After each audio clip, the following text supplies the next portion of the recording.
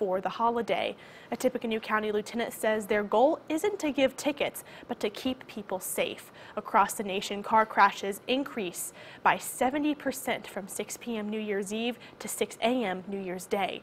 Officers will be targeting drivers violating road laws. Lieutenant John Lunderman says despite a common belief that officers have to meet a ticket quota, they're looking to prevent something worse from happening.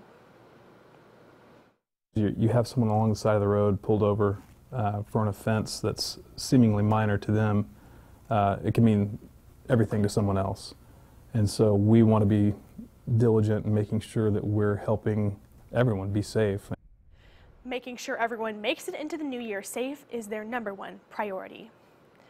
Well, it's pretty chilly out there, and I hear we have some rain and snow coming in to start off 2019. Let's head over to Chief Meteorologist Chad Evans to learn more. Hey, Chad. Yeah, hey there, Anna. You know, it's been fairly mild recently. It's not been record warm, but we haven't gotten the